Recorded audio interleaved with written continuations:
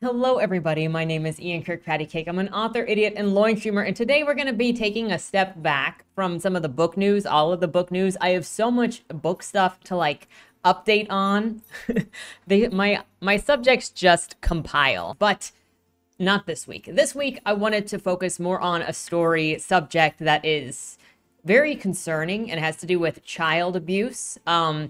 And I'm going to relate it back. This is not specifically about the book challenges or what the newspaper is calling the book bans or what is educational book stuff, but I think that it can be related back to that. And we can kind of see where certain things go and certain mindsets go because of the verbiage being used. So I want to go through two of these articles, has to do with Germany, and get your guys' opinion on them. You could tell me what you think about the website, because I don't normally use this website. I have never really heard of this website before, but I have checked with a couple other websites to see if what is being reported is true. Still, though, we got to check in general what the consensus response is, because the news is not always truthful. So there is that. So please forgive me about less bookish subject, but I think this does relate to what is being done with the ALA and the books in the book banning and challenges situation. And I want to show also how it can influence how regular people act as well. So I think that we're going to have kind of a roundabout discussion here about the normalization of child abuse and the acceptance of child abuse. And I would love to get your thoughts on it, because this is a really big subject, especially with how the normalization of child abuse in schools by caregivers is being set up and sort of framed as if it's normal. But before we get started, number one, if you enjoy what I do here on this channel, please remember to like, share, and subscribe for more. Number two, if you would like to be featured on the channel, check out the links down in the description below. The number one way to be featured here is through Lamoille, the monthly prompt writing contest, where I give you a prompt. You write a short story or a fragment of that relates to that prompt. And then the first Monday video of the month is always reading a couple of those from the community, because you guys are fantastically hilarious, fantastically creative. And a lot of the times those prompts actually come from discussions that are had with some of you guys in the Discord. So if you're not in the Discord, feel free to join. It is just a fun place to hang out. We share, and I share a lot of the stuff that I'm working on, especially art. If you want to see some of the art that I do before my art videos, there's all of that. The second way is if you are an indie author and you have a book out or a book that is coming out, if you submit your first chapter and your cover to the Fresh Meat feature link down below, it'll be read here on the channel, hopefully to help other readers find your work, because that is the hardest part about getting your work out there. Having people see it and opportunities to be seen. And then the third thing is, if you would like to check out any of my works, they're also linked down in the description below. You can also request them at your libraries. Please do. You just got to ask your librarians. So with that said, let's get into this subject. And remember, it's going to be a darker subject that has to do with child sexual abuse and infiltration through what is considered trusted institutions. And again, we're talking about this in terms of Germany. So this is not America. But I think that we can still have some parallel discussions about what we've been seeing with our institutions, with other institutions, and just have a broader conversation about the attitude toward child abuse. So we'll be using the website redux.info. I've never really heard of this website before.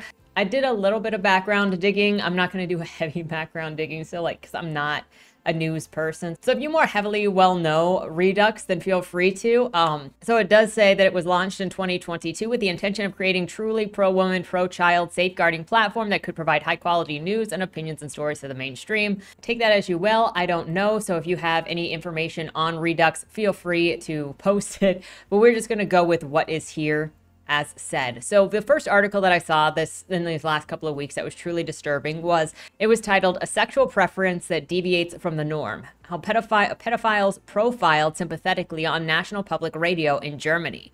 And this was published August 12th, 2023, so earlier this month.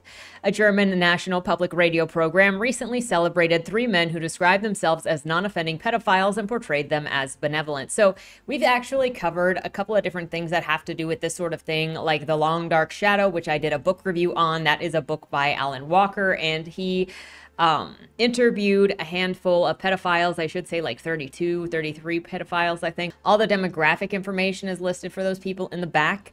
And so we got an idea of how they describe themselves in these situations with somebody that they feel safe with. And some of those people had no problem saying that they use child pornography and they do not see a problem with child pornography. And many of them call themselves pro-choice, meaning they are they believe the child can make a choice on whether or not to be in an adult situation. And the only harm done to a child is the stigma society has against children. So like that's some of the stuff that you find these people say when they're being interviewed in a safe place. So we've covered some stuff like this in different forms of media. Public radio broadcaster Deutschlandfunk DLF released the episode titled Under Control, How Pedophiles Live with Their Addiction on July 26th, and include perspectives of a mother who had asked one of the pedophiles to look after her children. Berlin-based journalist Judith Bassad reviewed the contents of the episode and outlined how DLF promoted sympathy for the idea that pedophilia was a sexual orientation or preference. During the episode, listeners are first introduced to a pedophile named Max, who argues that heterosexual men do not attack every woman that they find sexually attractive. Max claims that pedophilia is simply a sexual preference that deviates from the norm. Disturbingly, Max also claimed to work with an association of men with child abuse fantasies seeking to, quote, promote self-help among pedophiles called Destiny and Challenge. The group states that it works at combating the enormous stigma and making information about this sexual preference easily accessible according to its website. That's the same thing that Alan Walker's book said that he was doing. That's also the same thing that Virtuous Pedophiles and Before You Act, which are both pedophile resources.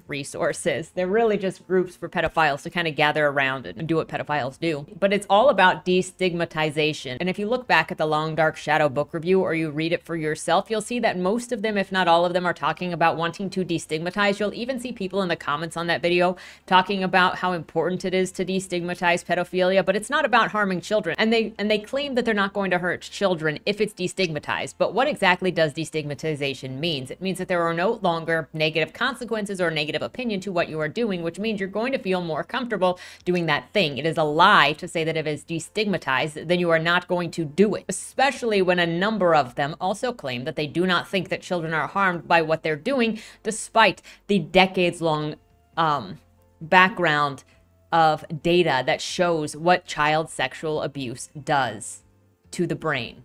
In his personal profile found on the Destiny and Challenge site, Max writes that he is attracted to young girls the age of 5 to 12 years of age. You cannot tell me that that is not just a fetish that is about abuse.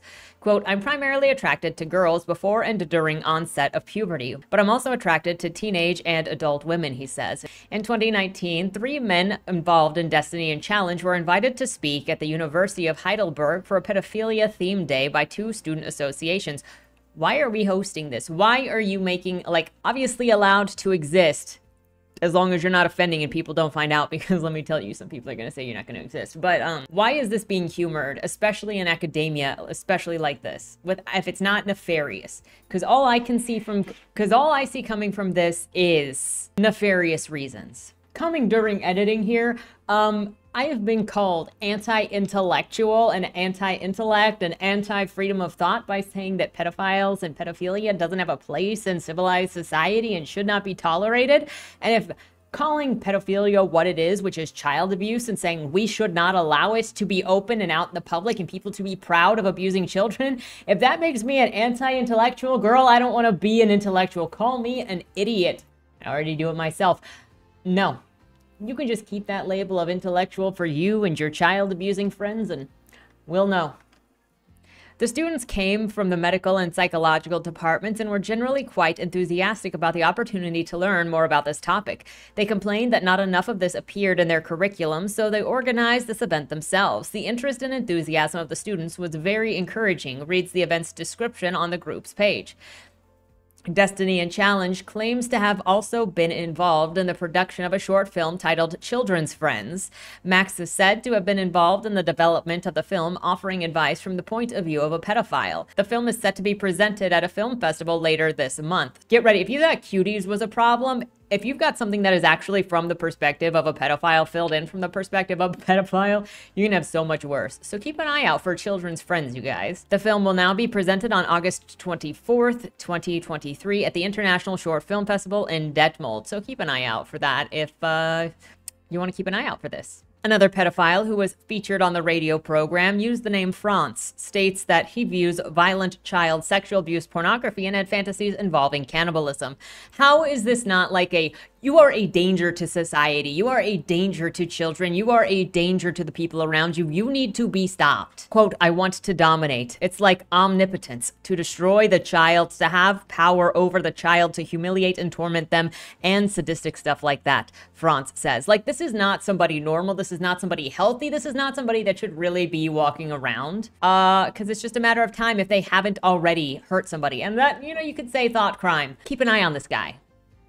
That's what I'm saying, because do not tell me that this is healthy when you're looking at children and you're getting off at the idea of harming children and destroying their lives. That is disgusting.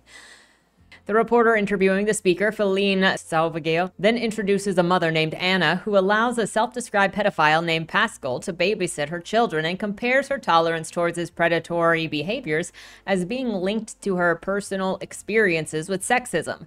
During the episode, Pascal admits to becoming sexually aroused while seeing Anna's children walk her through the apartment in the nude. Anna asserts that the experience is not problematic because she has told her children to reject advances from adults, instructing them to push his hands away. That's not going to stop a child that believes they need to please an adult. You're also putting these children consistently in danger by, one, allowing them to walk around naked in front of this man who gets aroused, who admits to being aroused in front of them, around them, and then two, letting this man watch your children for you. Like, this is unconscionable. At one point, Pascal reveals that he has worked with children and advocates for pedophiles to be permitted to interact with minors as a form of therapy. Quote, overall, the pedophiles are portrayed as strong and courageous people who, despite suicidal thoughts and social ostracism, dare to go into public to prevent other pedos from becoming violent. Bassad spoke with Redux about the radio episode and expressed her concern about how men with urges to abuse children were being held up as praiseworthy. Quote, it is evident that this aims to normalize pedophilia as a sexual identity. Men with perverse rape fantasies involving children are depicted as victims deserving of sympathy, she said. It is concerning enough when such normalization comes from individual pedophile groups. What is even more shocking is that one of Germany's most reputable media brands is providing a platform for these dreadful demands with the support of the state. So you could say that the support for pedophilia and this stuff is niche and fringe, but it's not so fringe when it's state-sponsored and it's pushed by the biggest media or one of the biggest media corporations in the country. It might still be a small held opinion, but it is being pushed and forwarded in the mainstream by some of the most powerful people, and that is something to be concerned about. You don't need mass approval of something for it to take place. You just need to be in the position of power. Last year, the German national government and the Berlin Senate funded a play about minor-attracted people that cast child abusers in a sympathetic light. A Map's Tale told the story of a character named Adam who was portrayed as a young man grappling with his sexual attraction to children. The script is based on true story of a pedophile named Adam who was interviewed by journalist Luke Malone. In the play's description, pedophilia was labeled as a sexual preference disorder and a sexual orientation. If this is true, this is something that we all need to be paying attention to and actively rejecting, because the LGBT specifically has had an issue in the past with pedophiles trying to infiltrate and people labeling them as pedophiles and enablers. And obviously they're doing it again. So this needs to be wholesale rejected for what it is, which is child abuse. It's disgusting. It's trying to commandeer whatever things that they can, whatever groups that they can, to try and get power, and you can see it. And they want to harm children, and they don't care about anything but getting off at the destruction of innocence, and it is disgusting. Following up with this for a similar topic, also posted this month, August 7th of this year, Germany's sex education group recommends daycares create sexual games and nude exploration rooms. Germany's leading professional association on sexuality and partnership, Pro Familia, is under fire after issuing a recommendation that daycares implement body exploration rooms and sexual games for young children. So this is where it might come in more with the the overlay with what schools are doing with introducing children to sexual content, trying to get children to understand sex and sexuality even as young as age 4 and 5, when they don't need to be introduced to that stuff. They're not going to understand that stuff. And now we've got this where it's an institution for childcare saying, let's have children get naked together in a room where they can explore and touch each other. Excuse me? The issue first came to light when news outlet Bild revealed that parents were sent an email from an Arbeiterwohlfahrt AWO daycare center in the Hanover region, which presents a list of 10 rules explaining how children in the body exploration room would be encouraged to pet and examine themselves and other children. So encouraging child abuse of children. And obviously there's going to be an adult in that room watching, if not doing more than watching. Quote, all children, especially preschoolers, are aware of the places in the facility where nudity and body exploration can take place, reads the message. Each child decides for themselves whether or with whom they want to play physical and sexual games. No child should be playing sexual games. Let's get that. Girls and boys pet and examine each other only as much or as it is comfortable for themselves and other children. This is grooming and sexual abuse, and you're breaking down boundaries in order to abuse children. That's what that is. Other rules outlined in the communication stipulate that children must be within the same age group with a gap no more than 2 years, and that at no time should a child stick anything into another child's body openings. One shocked father told Bild, quote, my daughter is 5 years old. I don't want boys groping her. I have another child in another daycare center where there is no such thing as an exploration room. Another father responded, I'm devastated. We were told that this was determined by the Ministry of Education. As parents, we are intimidated. What options do we have if we don't want this? So here you see Ministry of Education is in charge of this. So pretending that the state or the schools can't abuse your children is absolute bullocks. The Ministry of Education in Lower Saxony responded to the concerns of parents by terminating the program before it was put into effect. A representative told Bild that at the end of May, the State Youth Welfare Office reported to the Ministry of Education that the pedagogical concept of the physical exploration rooms in the daycare centers cannot last, and that this puts the well-being of the child at risk.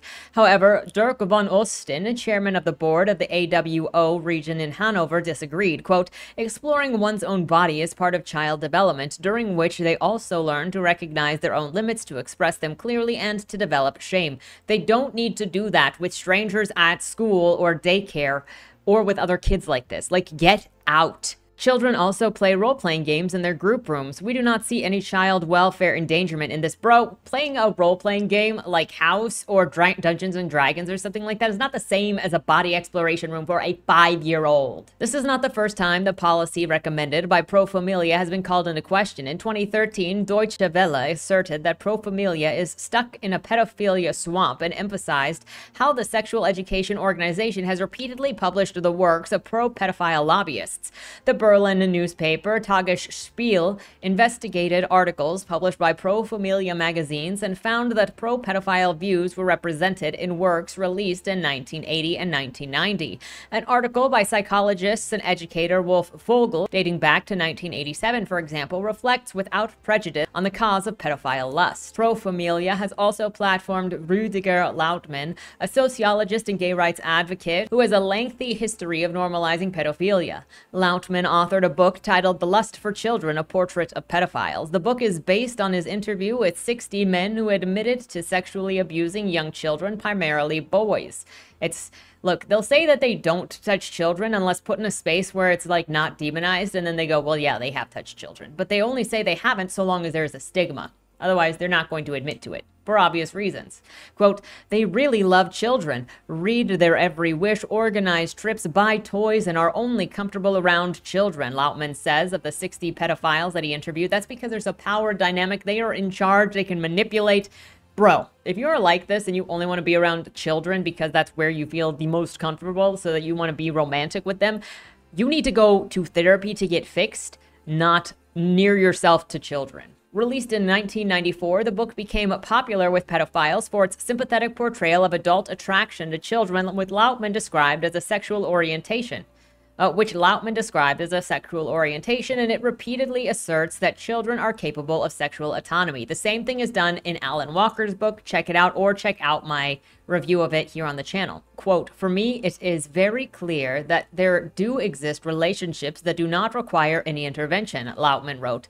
"The children cling to their lovers and can leave them any moment if they choose. This ignores the power dynamic, the brain function, the development. There is no such thing as a child having an adult lover and it not being abusive and predatory."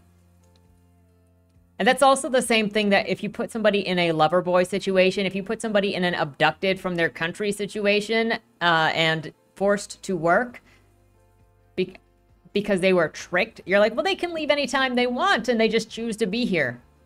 You know what you're doing. You are a predator. You are an abuser. You are a controller. In 1995, Lautman repeated the thesis of his book in an article for Pro Familia, a leading NGO which provides resources on sexual health. In Pro Familia's official magazine, Lautman's article states, quote, "Our study defines the term pedophile, distinguishes it from incest, abuse, and sadism. We prove that such men exist. The thesis, therefore, the desire for a child is an independent and differentiated sexual form. Pedophilia is therefore a sexual orientation like any other and no longer a perversion." An article by Lautman was again published by Pro Familia in 2013 titled "Sexual Research Can Change Reality." Last year, after a public outcry, Lautman was blocked from participating in the creation of a daycare center coordinated by Berlin's Senate Department for Youth, Education, and Family. So this man, you've just seen the kind of stuff that he said about children and sexualizing children and putting children in child sexual assault situations. He was going to be a coordinator for the Senate Department of Youth, Education, and Family. So don't just blindly trust these people who are in positions over children, who are in public capacity, who are in public official capacity, because bad people get there, bad people run certain things, and just because it is by the government, you shouldn't just suddenly trust it. He had initially been one of the members on the board overseeing aspects of the project. Critics have also pointed out that one leading policymaker behind Pro Familia, Uwe Seelert, has questionable views regarding sexuality and children and has ties to the controversial sexologist Helmut Kentler, who had been described as a fatherly mentor to Seelert. Kentler, who campaigned throughout his life for the abolition of laws which prohibited the sexual abuse of children under 14 years of age, was responsible for a state-funded project that saw children sexually abused by pedophiles in an experiment to prove that adult child sex was harmless. Beginning in 1969, Kentler's project had placed foster children in the homes of pedophiles in an attempt to test his theory that pedophiles could make good foster fathers. Kentler had theorized that the pedophiles' attraction to children would result in a strong drive to take care of them. Yeah, that's not how it works, especially not when you see your victims as sex objects, sex toys to be used and disposed of, or like the guy in the previous one said, he just wants to destroy children. It's not about taking care of children or love of children. These are objects to pedophiles. And you cannot let children be anywhere near pedophiles. Quote, "These people were able to put up with these mentally retarded boys only because they were in love with them, infatuated with them, crazy about them," Kentler explained in 1970. Kentler's project was approved by the Berlin state, and the pedophiles' foster families received monthly allowances from the government to care for the orphaned children. According to Frank Herath, a lecturer, just so you know, taxpayer money went to paying pedophiles to sexually abuse orphaned children. According to Frank Herath, a lecturer in sexology and co-founder of the Institute of Sex Education in Germany was shaped by Helmut Kentler and Uwe Seelert. Sex education would not be what it is today if Uwe Seelert had not helped shape it over the quarter of a century as an affair of the heart. Like his fatherly friend Helmut Kentler, Uwe Seelert was and is extremely important for both sex education theory and the practice of professional sexuality support. Over the years, always innovative and initiative, staying curious about what is new and having a lasting effect. Herath wrote in 2009. Seelert, co-founder of the Society of Sex Education, is a scientific advisor of the Dortmund Institute for Sex Education and professor of education at the University of Kiel. He has authored several books on child sexuality. In one example, Seelert co-authored a sexual education book with Herath aimed at children ages 4 to 6 years old, in which explicit sexual activity between children is depicted and the readers are encouraged to imitate masturbation and sexual interactions. Now, if this sounds familiar to you, a book aimed at children with depictions of sex and encouraging sexual interactions. Let's look at this book that just came out in Australia, doing the same thing. So this isn't so contained. Not to mention, it's not any different, much different, if at all, from This Book is Gay, which does the same thing. Though it's not, though This Book is Gay is not necessarily aimed at 4 to 8-year-olds, so it's aimed much lower than it says that it is, based on the way that it is written. There's also a book review walkthrough of that on this channel. Last year, Redux reported on a play about minor attracted people that was funded by the German national government and the Berlin Senate. So why is the German national government funding pedophile approval PR campaigns, basically? Titled A Map's Tale, and based on a true story of a pedophile named Adam, who was interviewed by journalist Luke Malone. The premiere of the play premiered February 2023 at Theater Unterm Dach in Berlin. In the play's description, pedophilia is labeled a sexual preference disorder and a sexual orientation. Let's take a look at this article really quick, shall we? The play is based on the true story of a pedophile named Adam, who was interviewed by Luke Malone. Malone created an episode about the man's story for the American Life podcast titled Help Wanted, Tarred and Feathered. Malone also published an article on Medium that related to his research, going into more detail about child pornography the pedophile had consumed as a young man and what he found attractive about young children. Malone's article on Adam's story was titled You're 16, You're a Pedophile, You Don't Want to Hurt Anyone, What Do You Do Now? And was nominated for the 2014 National Magazine Award for Public Interest. In his article, Malone detailed how the pedophile began watching child abuse materials at a young age, but became distressed after viewing a video of a young boy screaming while being raped. Quote, as he watched the scene unfold, Adam was transfixed and then quickly revolted. He reached over and stopped the video. It wasn't like anything he'd witnessed in 2 years that he'd been viewing child pornography. Until now, everything he'd seen seemed to suggest that the kids liked it, but this toddler was clearly in pain.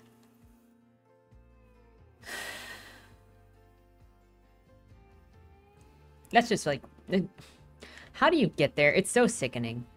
The article then described how Adam first became attracted to young children at age 11 and is primarily attracted to boys ages 3 through 7 and girls 5 to 8. When asked what he found attractive about children, he said small bodies, hairless legs, and things like that, like small genitalia. Malone's research sympathetically portrayed pedophilia and even draw lines between pedophile rights movements and the gay rights movements. Quote, how do these young men and women negotiate that with no viable role models or support networks? There is no it gets better for pedophiles, Malone complained. It does get better by not being a pedophile anymore. Go and get actual help, not affirmation. You don't need affirmation as a pedophile. Not sorry. Malone's podcast and article inspired A Map's Tale. In his tweet, Malone noted that both the German federal government and Berlin Senate were supporting the project and provided a link to Monstrous Mess, a self-described feminist theater collective producing the play. The homepage for The Map's Tale, the branding of the nationally funded Neustart program for culture, is displayed along with the Berlin Senate. The Berlin Senate has a disturbing history of providing funding to concerning projects, the most infamous of which is widely known as the Kindler Project, the one where they put children into the homes of pedophiles. As you know, I'll leave a link to this in the description below if you want to read more about it. It is very sickening. Beginning in 1969, sexologist Helmut Kindler received support from the Berlin Senate to launch a pilot program which placed foster children in the homes of pedophiles in an attempt to test his theory that pedophiles could make good foster fathers. In addition to being supported by the German government, the play is set to receive funding from a number of other initiatives, including Preventing a Network Dunkelfeld, Charité Berlin. Dunkelfeld was launched in 2005 with the aim of reducing the stigma surrounding pedophilia in a purported effort to encourage pedophiles to come forward and seek support and treatment, an approach first popularized by Before You Act, a pedophile support group, which is also cited as popularizing the term minor attracted people. This is mentioned in Alan Walker's book, super sketchy. It says the difference between Before You Act and A Virtuous Pedophile, the two American groups for pedophiles that are mentioned, the two big groups for American pedophiles that are mentioned, is that Virtuous Pedophile theoretically says that has taken a stance to say that it is wrong to want to be in a relationship with children, whereas Before You Act refuses to make a moral judgment on abusing children. While Before You Act argues that destigmatization would empower those who are sexually attracted to children to seek help and therapy, which, okay, question on this, and I asked this in the Alan Walker video. If you say that there is nothing wrong with something because you're destigmatizing it, then why would somebody seek help for it? That is an underlying issue with all of this, is they're like, oh, but they'll seek more help if you tell them it's fine. But if it's fine, then they're not going to seek help because you've told them that it's fine. So, like, there is double speak going on here. The organization was funded by a convicted child rapist who stated that his goal was not to prevent offending, but to succeed in the normalization of pedophilia where NAMBLA had failed. In 2009, Michael Milesheimer advised his fellow pedophiles that the new approach championed by Before You Act would focus around garnering public sympathy by falsely claiming their intention was to assist the prevention of child sexual abuse by destigmatizing pedophilia. The exchange took place on BoyChat, the internet's largest running pederast, the internet's largest running pederast message board, where Milesheimer used his real name to post and engage with his pedophile colleagues. Some pedophiles on BoyChat were concerned that Before You Act would covertly attempt to prevent them from engaging in sexual relationships with children. To those members, Milesheimer asserted, quote, "Be assured that you will find no current reference to the prevention of offending. You can take that to the bank." So, yeah, there is a very open child attempts to normalize child trafficking, child abuse, and it's all done under the guise of education, by educators, by people in political office, and by the media to say that you are crazy if you have a problem with it. And it is not just overseas where we are seeing this. Here is an article back from 2018 from somebody in the United States, and I think there were some TED Talks about this too, where scholars call pedophilia an unchangeable sexual orientation that should be accepted by society. There are many people claiming this, going around claiming this, and then they are putting books of sexual content in the hands of children. Or if you go and listen to adults who are groomed as children or young teenagers into having inappropriate relationships with adults, even so recently as Miranda Sings, they will tell you that it was these adults breaking down barriers of discomfort, of asking questions that they didn't know better to not get into. And then they felt abused and led on and groomed into being in these relationships or being as open as they were. That's how it's predatory. That's why pedophilia, that's one of the reasons why pedophilia is always predatory.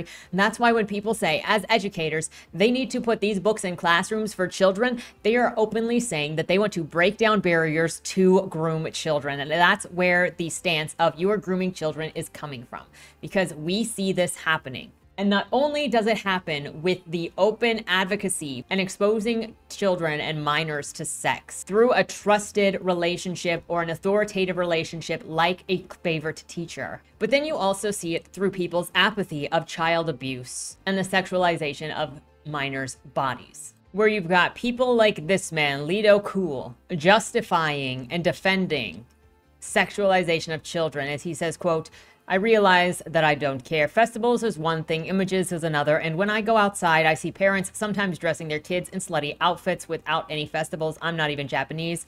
There's nothing bad in that. It's just children, not Holy Grail, and given that such children often touch my hobbies, which I somehow have to give up because of them, I really don't care what fate befalls them at best." Where then if you say, hey, you're an adult in society, sharing society with these children, it is kind of part of your job to make sure that you are not sexually offending or abusing children when you're out in public as a member of society.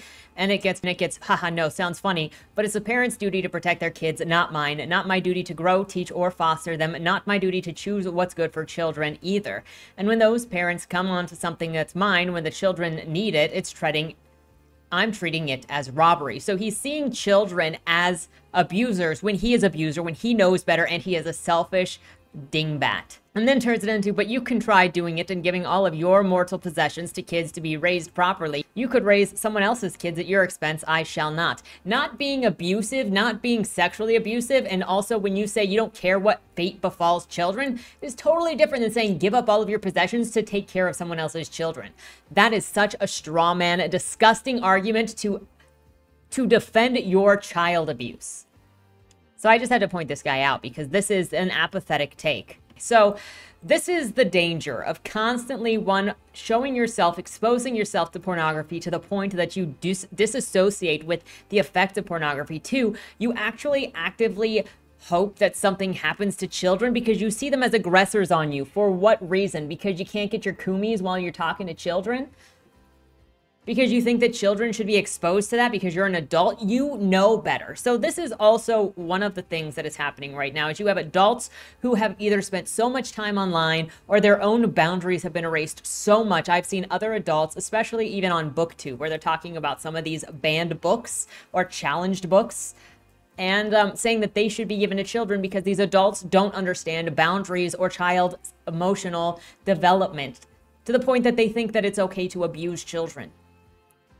So that apathy and that desire and that even hatred of children is actually a problem that is just becoming ever more to the top of things in every facet as the sex and the sex addiction kind of spreads. Taking this back to the books, we see it as more and more books in YA and in children's literature end up getting super sexualized, as nonfiction books are being pushed on younger and younger children to sexualize them, as adults are clearly happy and proud on social media talking about sexualizing 7 and 8-year-olds. We see this spreading. So that's why I found it important to bring up these topics, even though they're in Germany, even though it is fringe. I did want to bring attention to the subject because I think that it is all connected in what we're seeing, and we need to be careful. There's not a problem with sex in fiction. There's not a problem with you having an interest in smut. But there is a problem when you can't differentiate what needs to be done to protect children, what child sexual abuse is, when people are taking advantage of your open-mindedness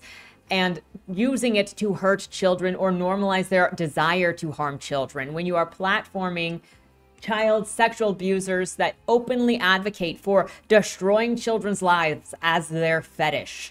And you're supporting it, not just putting it on a platform, but supporting it, saying it's a good thing, saying that it should be destigmatized. This is something that needs to be talked about, and it's disgusting that it is just being let to be out there and even celebrated in some cases. But those are my thoughts. That was the subject. Sorry to be so depressing on this Saturday morning, but you know, sometimes you got to talk about what you got to talk about. And I wanted to give more context as to like why the sexual content for me and the hidden in the grass stuff is so concerning to me in everything that we're looking at, and the excuses that are being made with like the book community and the books being pushed in schools and libraries especially. So let me know your thoughts on that, how this relates, what you're seeing, how this relates to the books and the media, what fears you might have, anything that you might have noticed in your life that might connect to some of these things or you might see around you. And with that said, thank you. The best thing that we can do is keep open conversation and keep our eyes peeled and continue to care about each other, even if we have our differences, you know? So with that said, thank you so much for watching. Have a great weekend and don't die.